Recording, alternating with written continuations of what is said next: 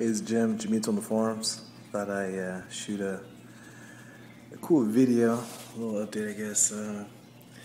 Just of this McCloskey wrasse who's kind of found a liking to this hole on top of my rocks here, and he's kind of acting like a my Midas bunny, and I've never seen a wrasse that's kind of like just kind of like digging back into the hole and poke his head out and stuff. But that was kind of interesting to show. He's being a little shy right now, but it's kind of like a cool little thing to see. So just a little update on the tank. Just been adding some corals here and there. That's a golden torch there in the corner of the right atoll.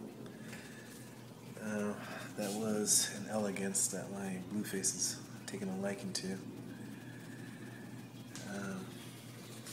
Added some Duncans.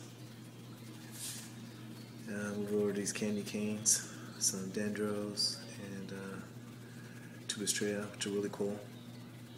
Got my eye on some dark green ones or black ones to kind of add around them, which I think would be pretty nice. Although they need to be fed daily, if not multiple times. But you know, they're beautiful when they come out, and the dendros are usually out. And boy, I tell you, when they feed the tank with the frozen food, their tentacles are awfully sticky because they go right to it. So, which is pretty cool. Added an orange hammer that the bluefaces thankfully not touch.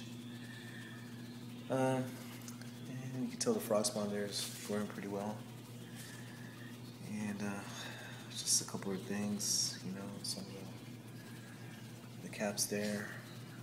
Hoping to add some acans that the blueface just took a liking to. So unfortunately, I'm gonna have to put that guy in the eviction list because I really want to cover this whole rock here with acans.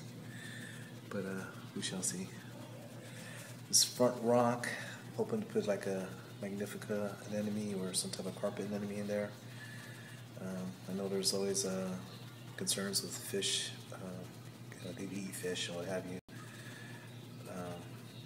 But we shall see.